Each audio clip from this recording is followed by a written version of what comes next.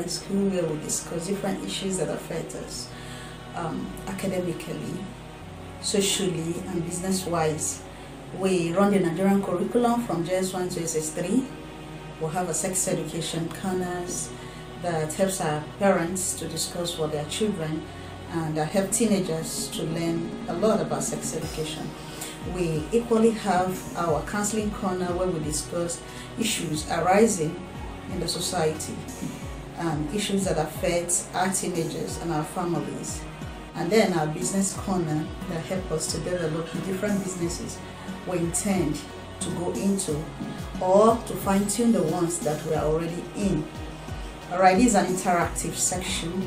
It's not a monologue section. We want you to go below the comment box and give us suggestions. Tell us what you want us to discuss and tell us how you think we can do better. Welcome on board. Today we want to talk about the reason why we set goals for our businesses. Reason why we set goals for our businesses. We've talked about how we can choose our businesses and other things. And today we want to see how do we set goals so that our business can do well. Goal setting can be productive if well utilized. And so in our business, how do we utilize the purpose of setting goals? We want to mention at least 10 points on how we can set goals. 10 reasons why we need to set goals for our businesses. Reason number 1 is it helps you to push forward. When you set goals on how you intend to go about your business, it's like an incentive to push you forward, to fall forward, to move forward. It helps you to know how to better strategize, how to do things better, and how to make progress.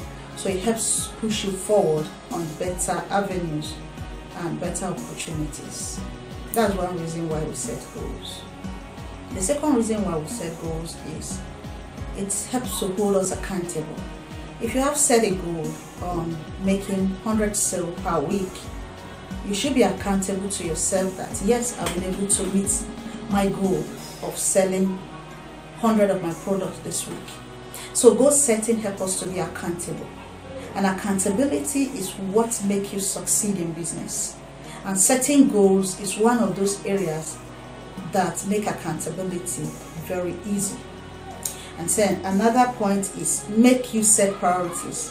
What are you going to prioritize in order to meet your set goals? What is that will come first to meet your goal? What is that you are going to put ahead? What is that strategy you're going to put in place? What is that thing that you want to do to make you to push forward? Alright, if it requires that you're going to meet other business owners in order to get your products to them, you set the priorities of meeting at least 5 customers, new customers every day. Remember that in business, rejection can come. But you cannot meet 100% and you're rejected by the 100%.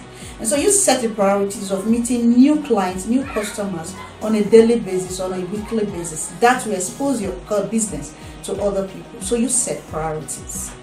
Then the fifth one is help you check your progress.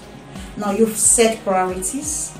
You've tried to push yourself forward. You are accountable, trying to put in accountability in the whole thing. Then you're going to look at the progress you've made. I want to meet 100 customers this week.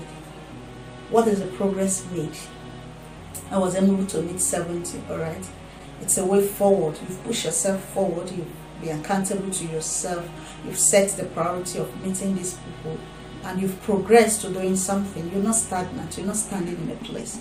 Goals help you to monitor your progress, evaluate your progress, and see where you stand at that particular point in time. And then the sixth one, it gives you clear focus. The goal you set helps you to be focused about what you intend to achieve. And so you are focused on 100 sales per week. That will give you a direction. If you want to sidetrack, a sort of deviate, a sort of get distracted, the focus of what you have planned to do, the goals you've set, will put you on track. So it makes you to be focused on what you tend to achieve, to gain, to attain as you grow. Alright, gives you a time bound. You brought in 1,000 of these products and you want to sell it in 2 months.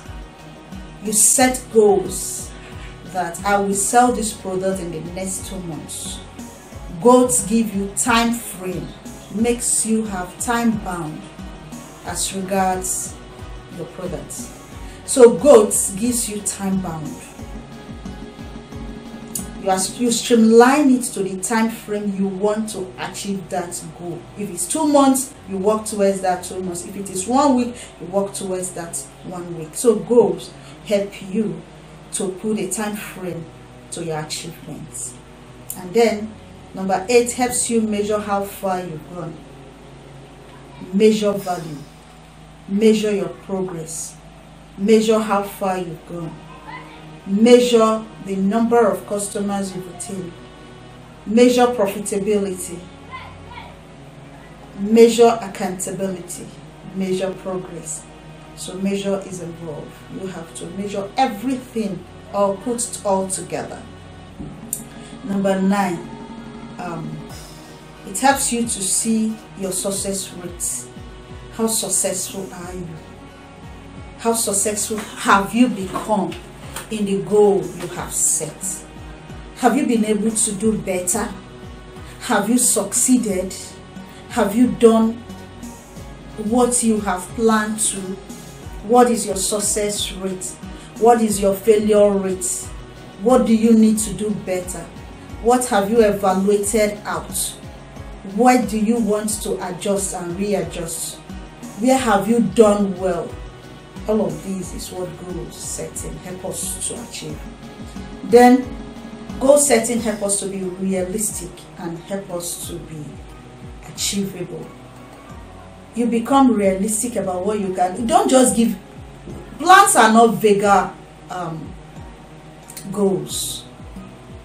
They are things that impel you to do something, makes things to work in accord with how you want it to go. And it's measured by realism. You make it more realistic. Make it realistic so that you can achieve. And set it in such a way that it's achievable. Don't make it too large that it cannot be achieved. Telling yourself you are going to do 1 million sales is not achievable when it comes to some products. But if you do it in such a way that it is achievable, you tell yourself, I'm selling 20 of this product this week. It's achievable because you've looked for the client, you focus, you've targeted, you are out there meeting these customers. Then you will be able to achieve that 20 sales. So you need to be realistic, and you need to be, and your goals need to be achievable. And so we've talked about 10 ways that we can set good goals. 1, push yourself forward, and that requires change of your mindset, putting your passion, try to achieve. Hold yourself accountable. Holding yourself accountable means you keep record, keep track of events. Action is needed. You take action to see, did you do what you have planned to? When you don't act, you cannot achieve. You tell yourself, I'm going to meet 50 customers, and you're sitting down in your office, sitting down in your shop, not doing anything. You cannot. So action is required in achieving a good plan. Action is required. That's number 3. Makes you set priorities. Number 4, helps you check the progress you've made. Number 5, 6, help you have a clear focus. Number 7, gives you time bound. Number 8, help you measure help you measure how far you've gone, measurement of value. Number 9, see how you have succeeded, your success rate. And then number 10, it's realistic and it's achievable. So these are reasons why we set goals. So we are giving you basics of how we need to set goals, try to put up a business, our passion, how to choose a business, and the rest of them. Don't worry, we are coming up with different ideas of how we can start that small business. What is that small business you are doing? What is that small business you intend to do?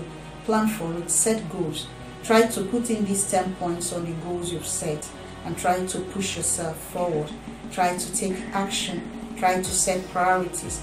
Try to be accountable to yourself and try to measure how far you've gone. Try to be realistic to everything you've put all together. Thank you for being a part of our Business Corner today. Thank you for being on Class Online School.